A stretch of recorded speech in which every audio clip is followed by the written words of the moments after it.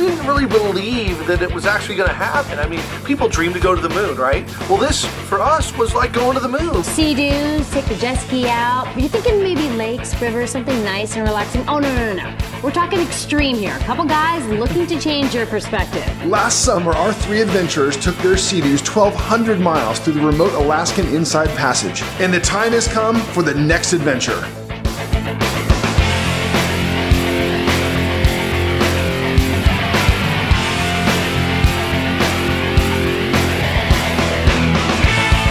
If you fall off your Sea-doo, you're probably not going to recover it. Wind westerly 20 to 25 knots, diminishing to 10 to 20 early this afternoon, and backing to southerly 10 to 20 near midnight. Sea-doos allow you to access places you just can't get to by boat. Remote places, wild places, extreme places, places that will leave you in awe.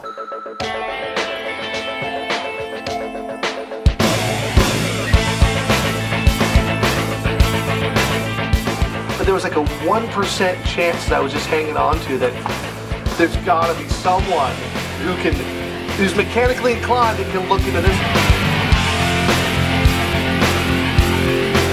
Ate me well for breakfast. Founder of Sea-Doo Adventures, Stephen Mall, Alaskan native Charles Davis, and Todd English from Northern California will pack only what they can carry on their Sea-Doos. And on this unique reality show, they will test their own limits on a global scale.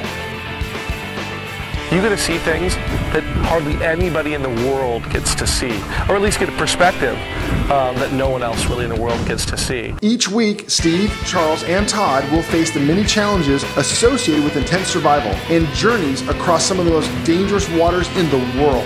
Well, why not the Amazon River? Why not? Well, we go down the Nile, maybe the Valley of the Kings.